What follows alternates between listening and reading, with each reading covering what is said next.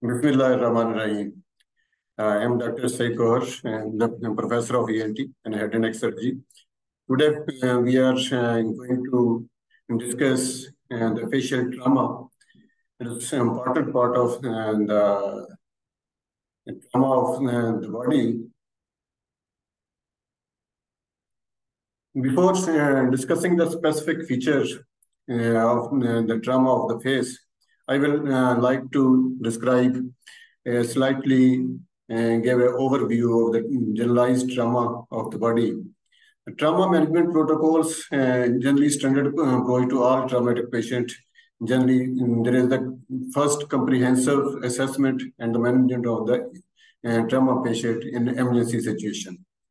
Best utilization of the time is the golden hours, which lies between the life and death of a trauma event. Usually, ALS, trimodal death, and these are the few steps which are very important to remember. These are within second to minutes. Usually, the death occurs by the brain injuries or the aortic ruptures. But within minutes to hours, and there is subdural hematoma and the rupture of the spleen and the liver. And within days, usually patient suffers from sepsis. ELS protocol to manage trauma patient is that we first do the primary survey, then we resuscitate the patients, and then we do the secondary survey, that is detailed evaluation of the patient. Then comes the tertiary survey, that is the management, detailed management of the patient. The primary survey mainly comprises of survey and cervical spine immobilization, breathing maintenance, and the circulation and the control of the hemorrhage, and disability assessment, that is neurological assessment, and then exposure and then environmental control. That is exposure, taking the patient out of the injured area at the area where the injury has occurred, and then exposing the patient and tearing off the clothes of the patients, and then the control of the environment, that is control of the hypothermia by covering the patient by some warm blanket. Then spical spine immobilization is very, very important. Airway control occurs by chin lift and the jaw thrust.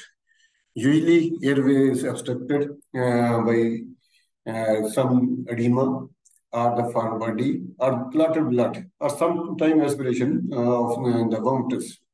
So the advanced method to control the airway and to maintain the airway is endotracheal intubation, immediate endotracheal intubation.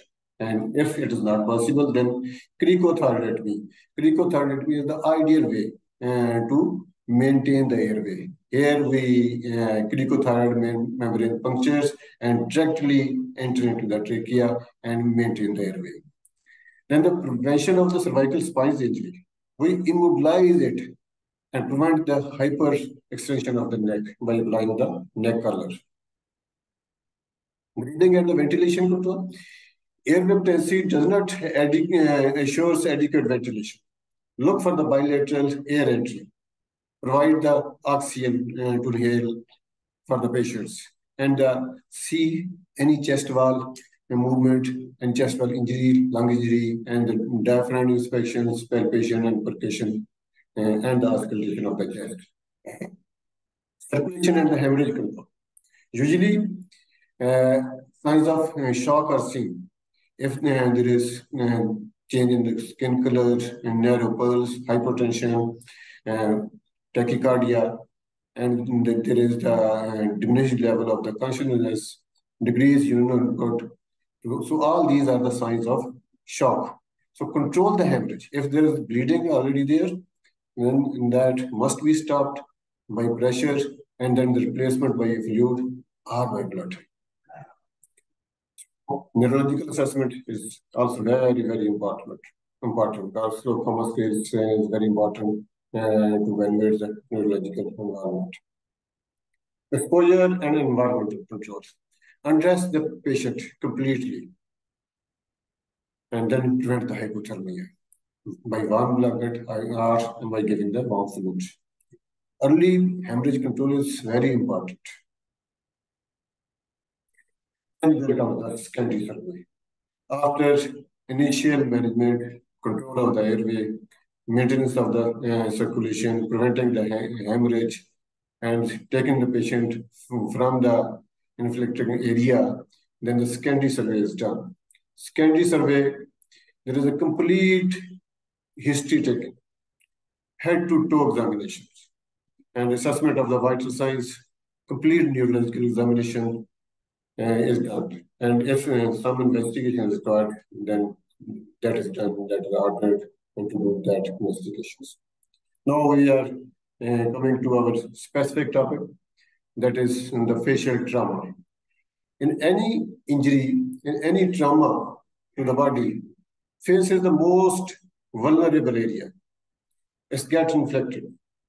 It occurs in the roadside accidents and most commonly in automobile accidents, or by some assaults, or some by sports injuries, or some by layer activities. Face injury may occur. So the face, according to the injury, as it is the most prominent area, is divided into three parts: upper third, middle third, and the lower third. Upper third is the area above the supraorbital ridge, and the middle area, that is the most important area where the injury occurs. That is the area between supraorbital ridge to the upper alveolus. And the third area, that is the lower area, is involving the alveolus and the mandible area. So, whenever there is facial trauma, before discussing the detail of the facial trauma, detail of the injury in these areas, I would like to give a general management of the area. Usually there are some general management, that is the airway management, as I have already mentioned. Control of the hemorrhage, that is if there is some bleeding vessels, controlling the hemorrhage from that bleeding vessels, and then replacing the fluids, and then seeing the associated injury, that the injury of the soft tissue, injury to the rotor duct, and injury to the facial nerves. So all must be considered. So the facial injury is divided into three parts, as I have already mentioned. It is the injury of the face, the upper part, that is the most upper one third. It involves the frontal sinus, supraorbital ridge, and the frontal bone. And the middle third, that I already mentioned, is the most important area regarding the injury of the face and most commonly involved area. Here, the nasal bones and the septal fractures occurs. Nasoorbital area fractures occurs. There occurs the fractures of the zygoma, fracture of the zygomatic arch, orbital floor fractures, and then the fracture of the maxilla. And fracture of the maxilla are very important. These fractures are divided into three parts. These are the three types of fractures in the maxilla. These are the Leaford 1, Leaford 2, and Leaford 3 fractures. Leaford 1 fractures are the transfer fractures, and Leaford 2 are the pyramidal fractures, and Leaford 3 are the craniofacial disjunctions. That is, there is a separation of the cranium from the face. There is a gap there. And the third area, that is the lower third area, here there is injury to the alveolar process, injury to the symphysis, injury to the body of the mandible, angle of the mandible, ascending ramus of the mandible, condylar process of the mandible, and the condylar process as well as to the coronoid process of the mandibles. And then there is the intermandibular joint. So we will discuss one by one all these injuries, not in so much detail, but a slide I have to give the overview to you people. First of all, the upper third. That I already mentioned, the anterior wall defects. Usually here there is a soft tissue injury or injury to the bone. Usually there is laceration or sometimes step deformity there. Treatment is usually the conservative, that is clean the injured area, make it debris free, margin of the wound are cleared and trimmed, then approximated and sutured. But sometimes there is fracture to the anterior wall of the frontal sinus, that is anterior table fracture. In that case, there occurs the deformity, that is the depression occurs. So we have to raise that to prevent the cosmetic deformity. And the decision in this area for the management of this fracture is very important. It must be given in the eyebrow, inside the eyebrow, because the hair comes over that, and that is becomes scalous area. And when the incision in the brow is given, eyebrow, and then the fractured segment is raised by a elevator. And one thing, one precaution must be observed, that the fractured segment should not separate from the periosteum. Otherwise, in that separate bone segment will act as a spasm, and ultimately you will leave a big scar and big deformity. And then there is the fracture to the posterior table, that is the posterior wall of the frontal sinus, and that is very serious injury. It may rupture the dura, it may give injury to the brain, and there may occur the leakage of the CSF. So if there is any leakage, that water leakage from there, we have may confirm it by handkerchief signs or by examining the secretions by beta transfer examination, and then the repair of the posterior table, or repair of the dura and the posterior table by a bone cement. But here we have to involve the neurosurgeons. So there may be some injury to the nasofrontal duct. That is the nasofrontal duct, which opens in the middle meters at the frontal nasal recess. If this nasofrontal duct get injured, the secretion may get collected in the frontal sinus, leading to a mucocele formation. So it is very, very important to consider the nasofrontal duct, its injury, and repair of it. There should be a wide communications between the frontal sinus and the nose, so that all the secretion in the frontal sinus is drained. But if the sinus is small one, mucosa should be coated, and that must be obliterated by a fat, that obliterates the sinus, and there is no protection of the secretion by obliteration of the mucosa, by coatization of the mucosa. So nasopharyngeal duct injury is managed in this very well. Fracture of the middle third of the face. As I mentioned, these circles are very important. Injury of in this area, here there is the fracture of nose and the septum is the most important one. Fracture of the nose and the septum occurs by either a frontal blow or by a lateral blow.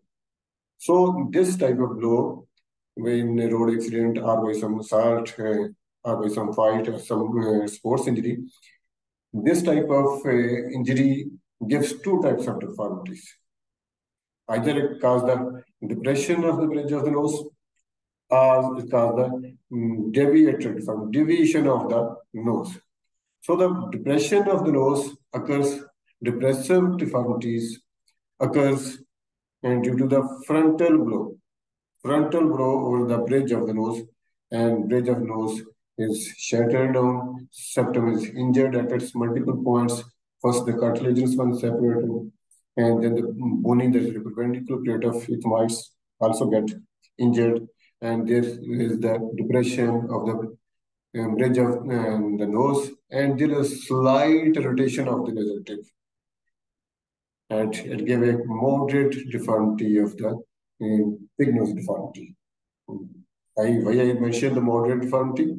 Because the complete big nose deformity is given by a nasoorbital fractures. Nasoorbital fractures.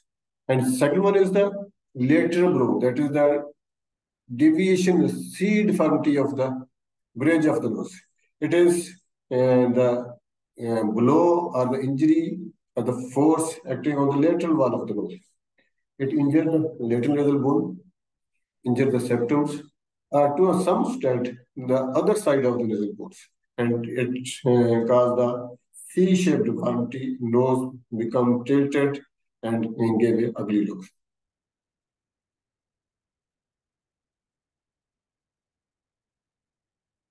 So whenever there is depression of the nose, there may be some edema, there may be some hemorrhage, that is the epistaxis. There may be some bruise or something, open fractures, and depressed nose deformity. And the best time to manage this deformity is before the occurrence of, before the appearance of the edema, that is within 1 hour, or after 7 days when the edema settles down. So in between that area, it is not a good time to deal the fracture and to manage the fracture of the nose and the septum. Fracture of the nose is usually done by manipulation and the correction, or sometimes by disinfection of the depressed segment by SIHS forceps, and then correction or straightening of the deviated segment by the Walsham forceps, then applying a splint over that. And nasal packing is done so that the corrected segment remain at its place. And sometimes when there is the multiple comminuted injuries and multiple fractures of the nasal bones, we have to use the wire passing through all these fractured segment and correcting it and leaving it for at least 2 to 4 weeks there. Glass C fractures, as I mentioned already, it is from the lateral groove. We may apply simple techniques to correct it. Most of the time, it is corrected by simple techniques, by Walsham forceps or by SIHS forceps. But sometimes we have to use the plate. We have to use the plates, or we have to use the wire to unite all the shattered segment, and then applying the POP in the splint over there. Now, the naso-orbital orbitoethmoidal fractures. It is very important. Here, there is collapse of the ethmoid bone. That also leads to the orbital fractures. It also tears the medial canthus ligament. So all this naso-orbitoethmoidal area is collapsed, and there is depression at the base of the nose, at the nasiones, and nasal tips rotated upward, and it gives the typical pig-like nose deformity. And there is the telecanthus, distance between the ethmoids, between the bridge of the center of the nose and the medial canthus increases, and we call it the telecanthus. This fracture is very severe fractures. It occurs direct in this area, and it may cause the injury to the frontal sinus. It may cause the injury to the creepy plate, may cause the leakage of the CSF, and CSF leak there, and the patient feels headache, and sometimes the sending chance of the sending letters are also there. Whenever there is this type of fractures, it is really managed by open techniques, not by closed techniques. I will come to the open techniques and the closed techniques in the next segment, where we will discuss the management as a whole.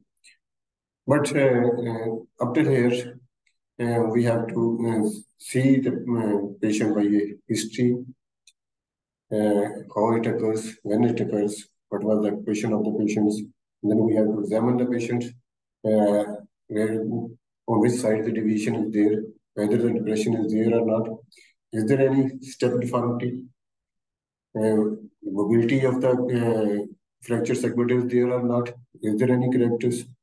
Is there any tenderness? Generalized swelling and the specific bruising, that sometimes bruising in the infraorbital area occurs. So we have to see the bruising is in the infraorbital area or it is the circumferentially. It is the circumference that indicates to other fractures. So septum is very important. It must have to see, because whenever there is a fracture of the septum, the chance of the septal hematoma formation increases very much, or it may get ruptured or get perforated.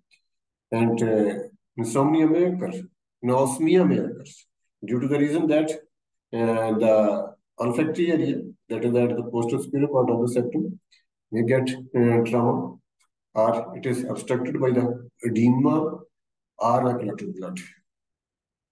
And the crebiform plate may get injured, and you may face the leaking of the CSF from there. Visual acuity is also checked, because medial canthal ligament is disturbed. Sometimes the entrapment of the inferior rectus also occurs, that leads to diplopia. And the bite of the patient also disturbs due to the cephalic irritation. The anterior open bite deformity may occur. These fractures we have to evaluate not only by a history and the clinical examination, but also we have to do the radiology, especially the X-ray. What will view, right and left one, or the occlusal view are very, very important. What will give good information? But nowadays, CT scan give a proper alignment, proper line of the fractures, and the area involved, and the extent of the disease, extent of the fractures. And beta-2 transfer in suspected case of CSF leak is very important, because it is the specific for the CSF leak, because in normal secretion contains beta-1 and CSF contains beta-2 transfer. Now the management of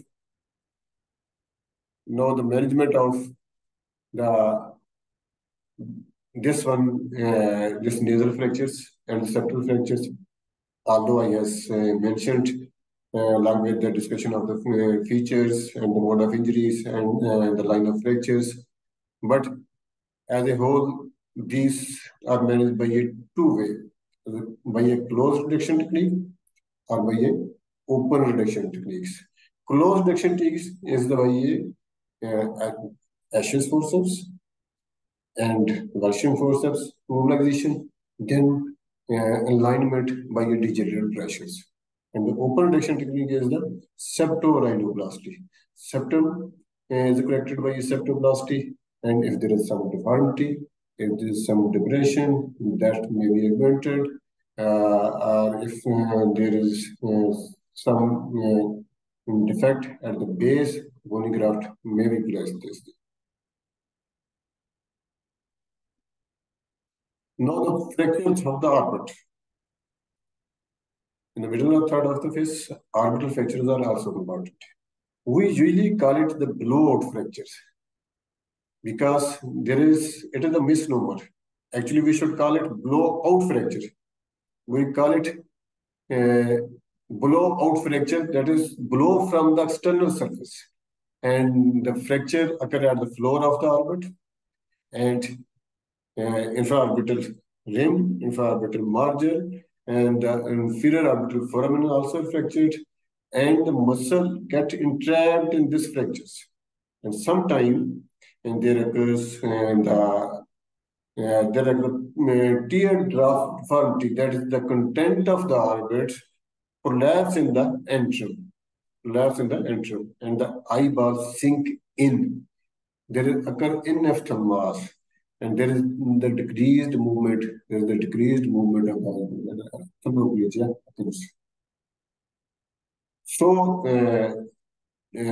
whenever this fractures occur, there is a degree of really there is a correct ecchymosis in the conjunctiva, in the lid, and then the infraorbital area there is the ophthalmoplegia, and there is the diplopia on radiology, and there is the teardrop deformity. That is the dropping of the orbital contents into the maxillary entry.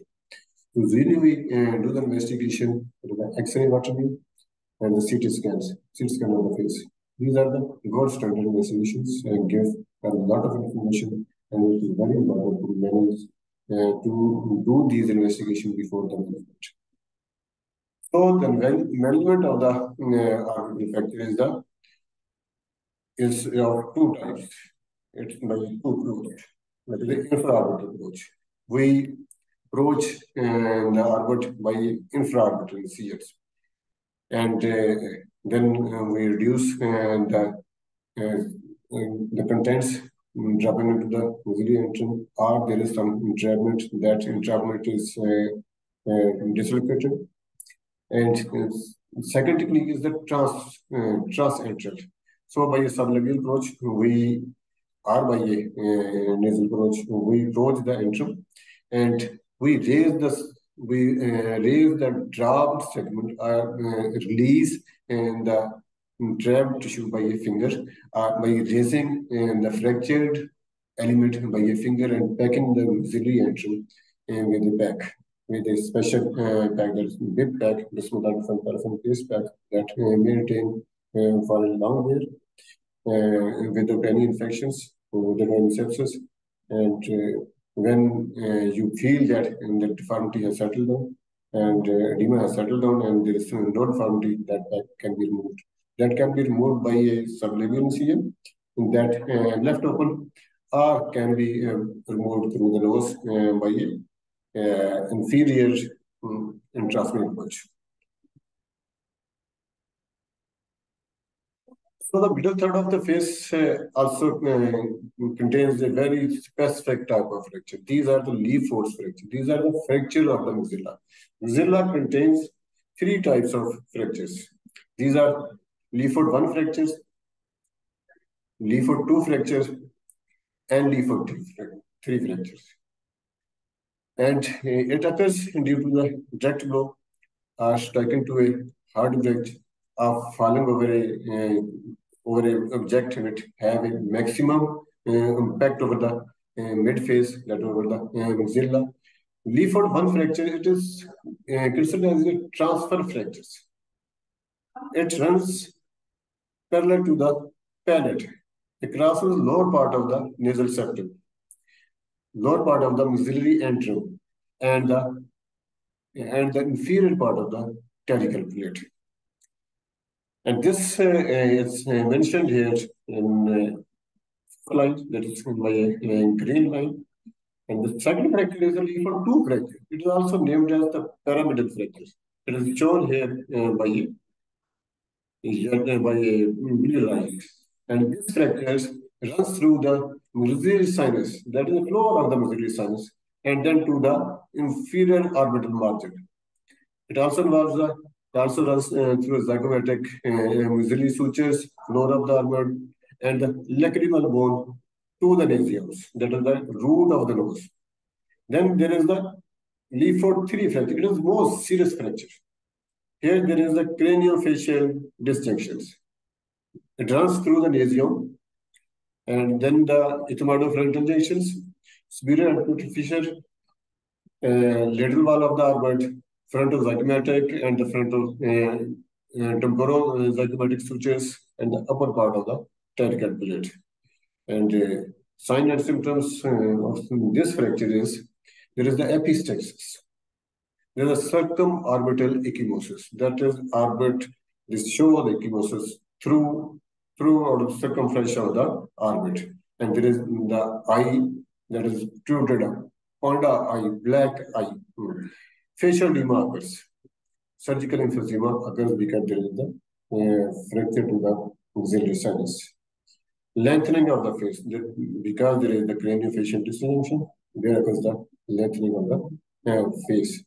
Infraorbital nerve may get injured, and there may occur the entrapment of the infraorbital nerve in it. And so there is anesthesia over the anterior part of the face, anterior over the maxilla, and that is easily accessible. Anterior open bite. Teeth cannot be occluded properly, and there is the bruising and ejection of the heart and soft palate. If we open the mouth and see that there is bruising at that area, that also shows that some axillary fracture has been occurred.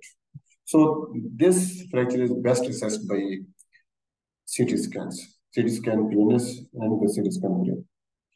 But in some old time, or even though X-ray, water view, posterior and lateral, posterior, interior and the lateral view are good to assess the leaf foot fractures as well.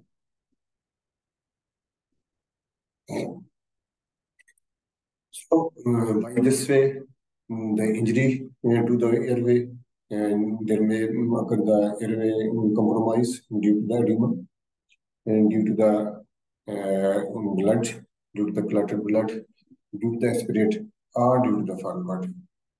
So hemorrhage from the maxillary artery may occur. If it is from the maxillary artery, there will be a diffuse hemorrhage. Maxillary artery bleeds very much, and we have to control it at the spot. We have to remove the debris or the foreign particles, clotted bloods, or the wounds there. Then we have to fix it. Fixation of this area fractures, that is the leaf foot fractures, is by interdental fixations, interdental wiring, fixation by interdental wiring. And then there may we may fix it by intermaxillary wiring using the arc bar. Sometimes the partial arc bar or sometimes the complete arc bar is used to keep the fractured line, fractured segment in place. The open reduction and internal fixation by plates of different sides, different holes. We use it. Wires are then slings with the zygoma or the infraorbital rings. So the second fractures of this area of the maxilla is the zygoma. Second most common fractures after the nasal bone. It occurs, fracture occurs at three parts. That's why it is named as the tripod fractures. That is the zygomatic frontal, zygomatic temporal, and the infraorbital ribs. Are these points may get injured in zygoma fractures. It occurs due to the direct blow over there, and the zygoma is rotated posteriorly and medially. So in this, there is a flattening of the face. That is, the manual prominence goes away, and there is the step deformity in the infraorbital rim. So there is the restricted movement of the abdominal wall, and due to the entrapment, the eyeball restricted movement, and due to the entrapment of the some muscles there, in the periorbital emphysema or the chemosis occurs, subconjunctival hemorrhage occurs, and sensations become altered. Inferior of the cheek occur due to the infraorbital nerve involvement. So this is the picture how the facial trauma occurs, how the leaf foot fractures occurs, how the eye looks like in the panda eye, and intubation has been done in these patients to maintain the airway.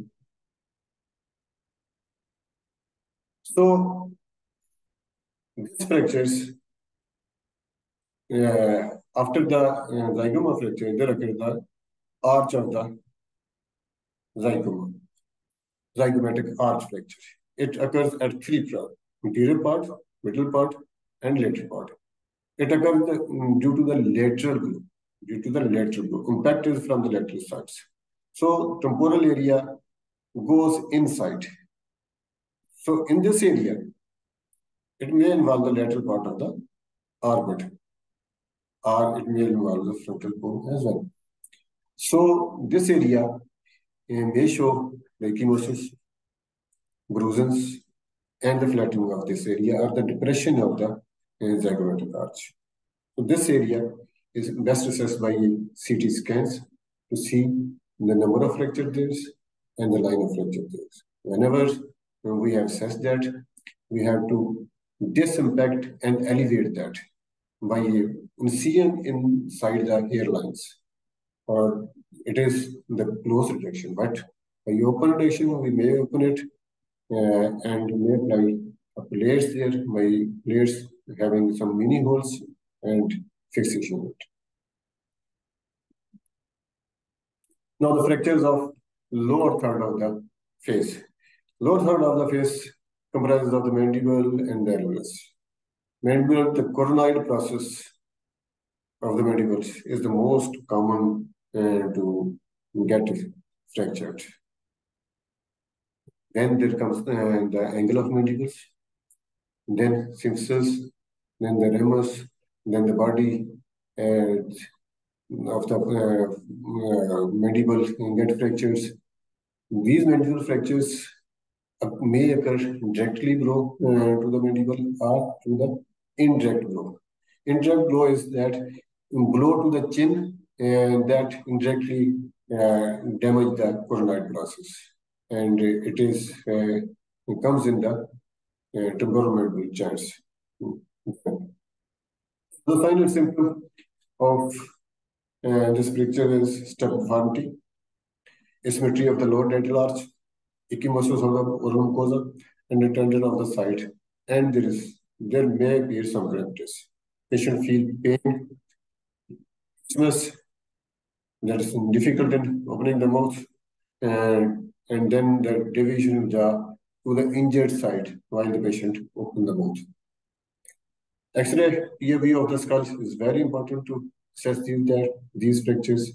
CT scan also assess the fracture line, the fracture part, and the fractured segment. And OPG is also very important. Orthodontograms give a good clue whether the root, that is the dental roots, are involved or not, and how much dental involvement is there. So we approach these fractures by two approaches, by a closed reduction or by a open reduction. Closed reductions we manage and lower third of face fracture by interdental wiring and intermediary fixation. Intact dental arch and dental arch bar we may use, or incomplete dental arch bar we may use depending upon the extent of the dental injury along with the mandibles. And the external fixation is done when there is it is not possible that we reduce and the fractures of the mandible, or there is chances of remaining some malocclusions. So occlusion of the teeth is very important for function point of view. Otherwise, if malocclusion occurs, how beautifully you have managed the fractures, all is in vain. So we have to make it sure that the proper occlusion of the teeth is there. So if occlusion of teeth by open reduction or by closed reduction is not possible, then we have to do the open reductions and the internal fixation. We may approach by a intra-oral approach or by an extra-oral approach. Extra-oral approach and intra-oral approach, both are good approaches. We have to make the mandible immobilize for 3 weeks by applying the plates or interosseous forms. At 3 weeks, we may remove the wiring and we have to assess the occlusion of the teeth as well. So when these injury occurs, fractures of the upper third, middle third, and the lower third of the face occurs, especially the injuries of the middle or third of the face we have to initially assess the airway, breathing, circulation. We have to see some neurological disability. Then the exposure of the patient is very important. In detail survey, in secondary survey, the detailed survey is done where we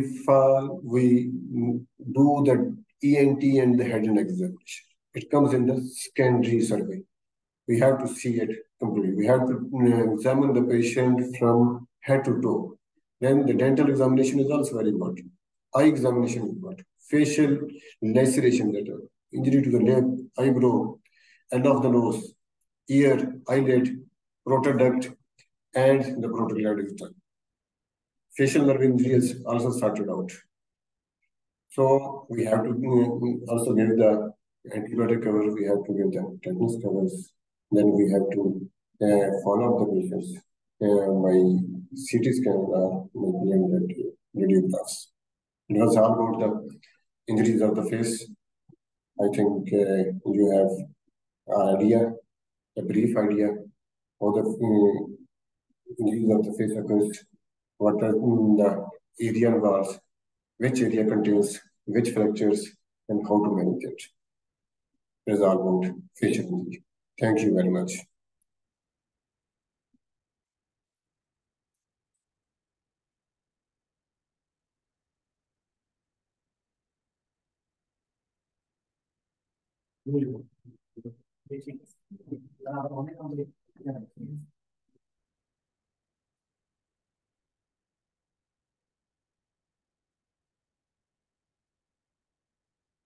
okay sir, आप login करेंगे।